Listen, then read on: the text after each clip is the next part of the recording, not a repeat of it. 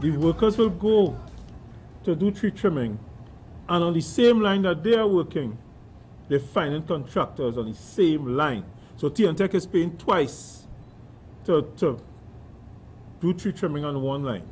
The OWTU Vice President says productivity at T&TEC seems to be driven by the whims and fancies of middlemen and contractors, and this is one of the main reasons why T&TEC remains in a loss position. The figure of $100 million, the union questions that. We feel that is far more, because in T&TEC's accounts there's no line item which specifically identifies how much contractor labor costs. It has been hidden. Burke acknowledges that overtime accounts for a fair percentage of T&TEC's expenditure, but he emphasizes that workers cannot give themselves overtime. Overtime has to be issued and approved by management. So the fact that our overtime rates could be as high as 30% means that our management is allowing a lot of non-productive overtime for whatever purpose. Burke says although T&TEC wanted to send home 200 workers last year, the Commission is actually severely lacking field workers. He claims the Commission is attempting to make workers do work outside of their job description by fulfilling two roles. Our safety rules determine that the foreman should be free to observe and direct. So if you have a two-man crew, the foreman will have to assist in the work, and he cannot ensure that the work goes ahead safely. And if you think that we are just being difficult, in an 11-month period between September 2011 and August 2012, 5 people died on T&TEC system.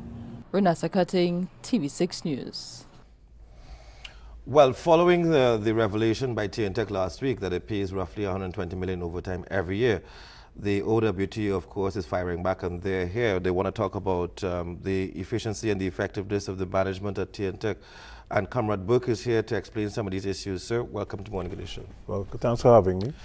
Yeah, you said that 5 workers had died on the T&TEC system in an 11-month period. Has that environment of health and safety, has that environment been improved since? Well, certainly we haven't had the level of fatalities. We have had fatalities since then, but it wasn't at that alarming rate. Yes. Now, the thing about it is there's a science to calculating how many unsafe acts leads to death. The Heinrich principle says for every 300,000 unsafe acts, there's 1 fatality. Now, T&TEC is a relatively small company by world standards, and the 2,500, 3,000 workers that we are responsible for could not produce those 300,000 unsafe acts statistically. So it means that there's a parallel workforce out there that would be doing these unsafe acts. And it's very instructive to know, out of the 5 fatalities during that 11-month period, 3 were contractors. So it seems that the Heinrich principle would suggest that the contractors is doing a lot of unsafe work out there. I want you to help the public to understand something fundamental to the structure of T&TEC. Why is there a need for contract workers? Well, our collective agreement caters for contracting, not in the work, not for the work normally done by the workforce. So you find like civil engineering works, construction of buildings, and so on. These are things that are not part of our core function. Right. And you will expect that if you have to do that work, then you will engage contracting. So that is not a problem. The problem is the work that is normally done by the regular workforce. Yes. And what has been happening over the last 20 years or so is that there has been increased contracting out of work normally done by the regular workforce. So you're looking at meet connections, disconnections, line construction, street lighting, and so on. In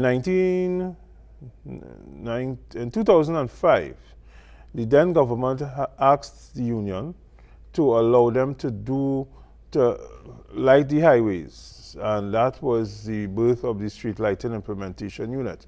It was supposed to be for 2 years.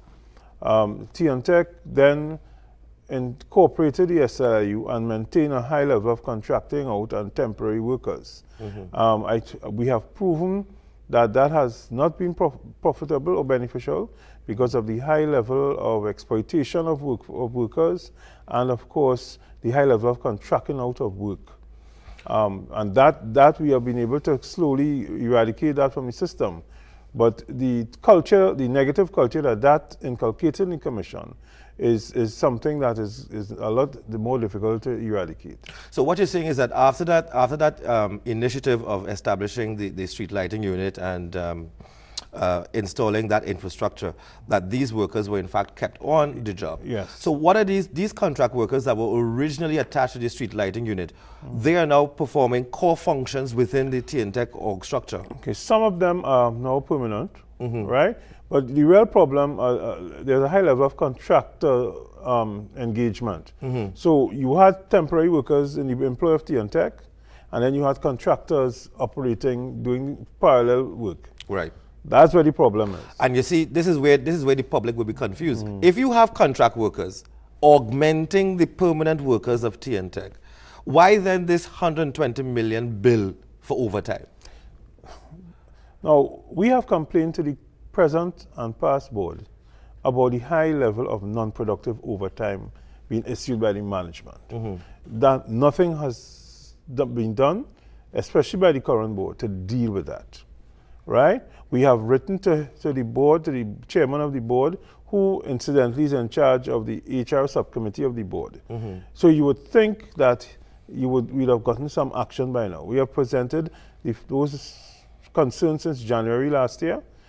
They asked for it in writing. We presented a comprehensive report on contracting and so on. We presented that to the chairman since March the 3rd last year. Yes. And to date, he hasn't done anything to alleviate these issues. And these issues impact very, very seriously on production and efficiency. But you know, Mr. Burke, and I know you're saying this deliberately, you're saying non-productive overtime. You're saying that because in your view, the overtime that is being issued here really doesn't add any value to the organization. It does not. It does not. And it sometimes you feel that the Commission is using overtime for means other than why it should be used.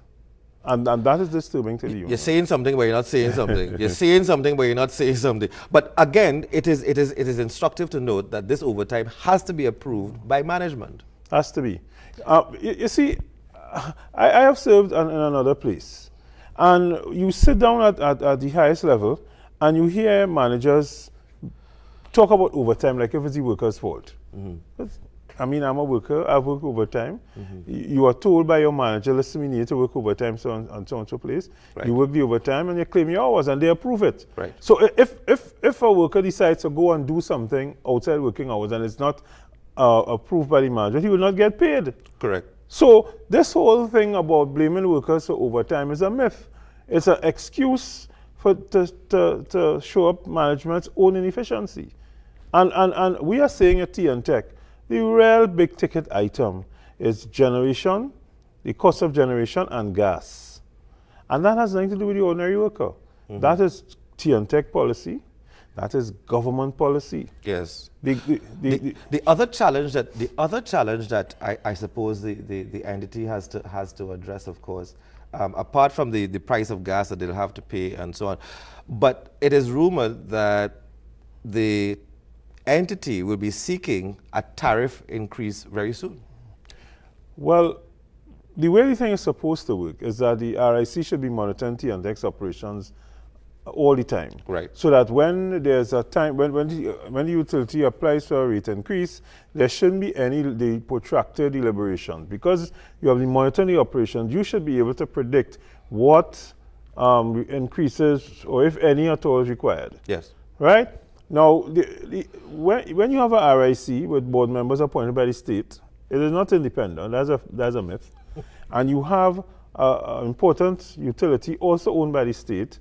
Sometimes the state prevents the both entities from doing their work in their interests. So the law says, the T&TEC Act says that you need the operator to generate enough surplus to meet your operating expenses and plus finance your capital development and so on. Correct. That's the law.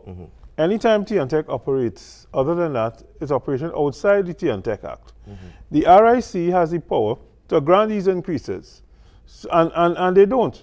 It's so terrible that in 2006, T&TEC forgoed a $200 million increase in rates.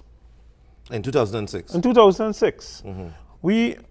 Our electricity is so cheap that entities are making millions of dollars in profits, getting subsidized electricity, and that's not fair. It's not fair to the company.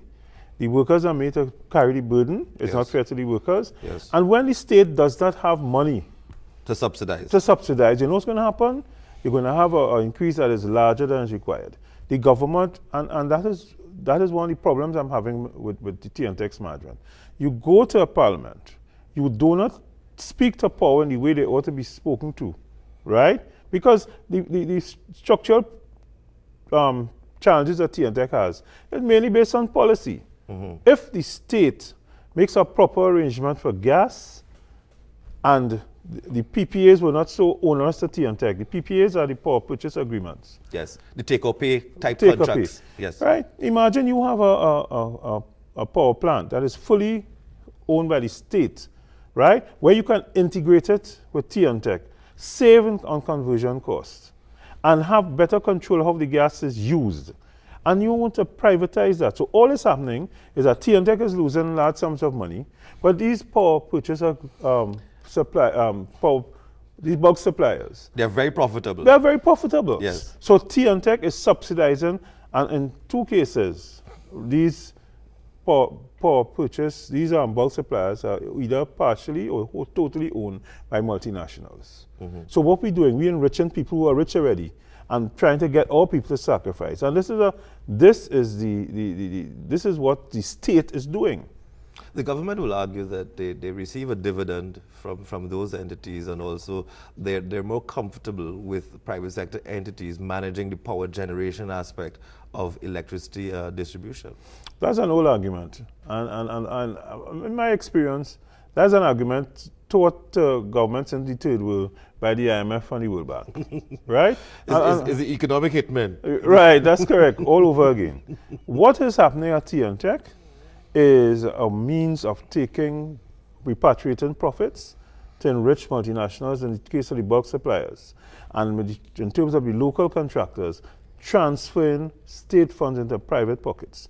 Are you convinced that T&TEC as an entity? I mean, this debate started since the 80s and into the 90s with the creation of power gen and so on. Are you confident that T&TEC as an entity can manage its own power generation? I mean, given the challenges with just managing the distribution of electricity, do you think T&TEC can also effectively manage their power generation? Well, the OWTU as an organization has always fought for locals to determine our own destiny. Right? Sometimes these locals disappoint you immensely. Within the state enterprise sector, and T&TEC is no exception, there is a lack of economic patriotism to the state enterprise which these guys manage. And we have told them so.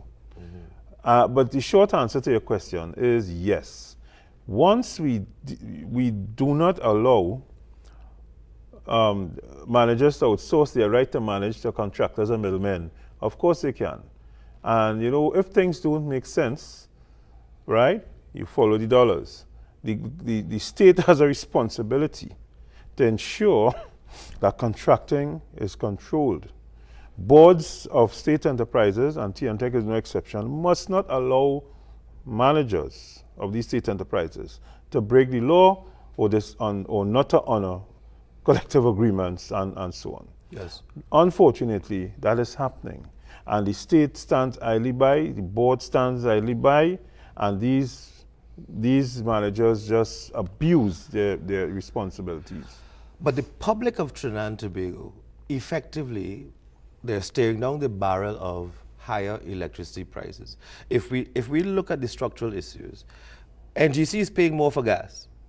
That will be passed on to T&TEC in terms of the arrangements between NGC and the power generating plants. You're faced with the challenge. You're also faced with the challenge of T&TEC requiring additional funds for its maintenance, its capital development program. This issue of overtime and treating with this overtime and so on, these operational inefficiencies, as you so correctly put them, non-productive overtime. With all of these matters on the table impacting the organization, Mittal Steel is no longer at point leases. That's a loss of an important customer. It therefore means that T&TEC's revenue base was eroded significantly when they departed. Well, that is a very, very interesting observation. You don't hear T&TEC bawling for Mittal's departure. And why? Mittal had been operating with rates that are subsidized. Mittal had been putting T&TEC under tremendous pressure. Their departure, sad as it is, we lost foreign exchange, we lost taxes, and most importantly, the loss of jobs. Loss of jobs. Right? And downstream activity, because yes, Mittal is a primary producer, put a lot of people in a lot of problems. But in terms of T&TEC, it eased the burden because the high level of subsidized power that Mittal was consuming is no longer the case. So you don't find T&TEC bawling about Mittal's departure, right? Mittal was our largest customer by a long way. And because and to give the general manager credit for one thing, he tried to get Mittal to pay the correct rates. That is part of the reason why they left. Right. So the government's policy is to attract direct foreign investment, but when the investors come, they feel subsidized industries are right and they don't want to pay their fair way. And that attitude is not only with foreign multinationals, it also exists within the local community. We need to ensure that we get economic rates, particularly from those who are making money off of cheap electricity. In effect, Mittal was benefiting from a sort of a hidden subsidy. It's even worse than that. Mittal, on the backs of cheap electricity from T&TEC and sacrificed by T&TEC workers, moved from a backwater third world steel producer to the largest steel producer every category in the world. That was financed by the plant at Point Lisas. People don't know that. They don't care to know. Because if you simplify the argument for them and say, it's the workers to blame, that's all the population wants to hear. They're not interested in hearing, and that's why the OWTU is trying to educate the population about the poor policies that impact on a lot of these state enterprises, of which T&TEC is one of the key ones. You know, Mr. Burke, one of the things that that will be put forward, in this kind of argument is the fact that these subsidies, this so-called enabling environment for multinationals is so critical to attract foreign direct investment. Is that argument still an old argument, or is that still a current argument? I mean, no responsible commentator would say that we shouldn't attract foreign investment, right? However, in attracting foreign investment, you can't give away the shop. And there are investors that you could encourage, and investors you should stay far away from. If somebody wants to pay the same rates that they paid in 1990, in 2015, is that the kind of investor you want? Right? Some investors, foreign investors, engage in transfer pricing, which simply is you sell your product at less than cost to a subsidiary in the next country and only pay taxes on 50%. Let's say it's 50%. On the lower revenues. On the lower rate, and then sell it at market price from a subsidiary overseas. Now, once the government knows that, they should be taking action to prevent these kind of investors from so doing. The legislative framework is weak, the political will is weak, and the population is not aware of these things. Now, the Minister of Finance did raise the issue of transfer pricing. He's been talking about it a lot recently, the Minister of Energy as well. I don't know to what extent they have considered the legislative framework to really deal with that issue. But here's the critical thing. The critical thing is, if T&TEC is to be an organization that is self-sustaining, the bottom line is T&TEC will have to raise its tariffs. Is that a correct conclusion to this? T&TEC will have to operate within the law, which means that they must operate with a surplus enough to meet their expenses, right? And their capital development. And the capital development. Now, what has been happening, the state has been given transfers for some capital development, right? But when you increase your capital, you end up with more recurrent costs because you have more plant to maintain. And that puts pressure on your rates, right? There are other costs associated with operating, materials, salaries, etc. Yes. Right? Now, we just concluded a very, very significant increase on job evaluation at the same time. Yes. Because the Commission has been delaying settling these negotiations, it all bunched up. Right? So all these things are part of the operating costs. And therefore, if you don't increase your rates, right, to something that's fair and reasonable, then when the government doesn't have funds, you're going to find yourself in a bind, and that's what's happening now. Accumulating debt. Right. If it's not necessary to subsidize our entity and the population could absorb the costs, it is prudent to do it. You see? Well, you know, the challenge here, Mr. Burke, the challenge here is that all of this will impact the society going forward. And I tell you this, you see, after the carnival period, I think it's important that you come back and bring this message so that people could understand the reality of T&TEC. Hopefully we can get some of the managers to come in as well and have this conversation, because this is going to impact everyone's bottom line. You know, what people have to recall, let's take fuel prices. And that is going to get worse. But right. We got to go. We got to go. We got to go, Mr. Burke. I want to thank you for being here. This is an important conversation. The whole question of the use of contractors and the whole question of the overtime as well.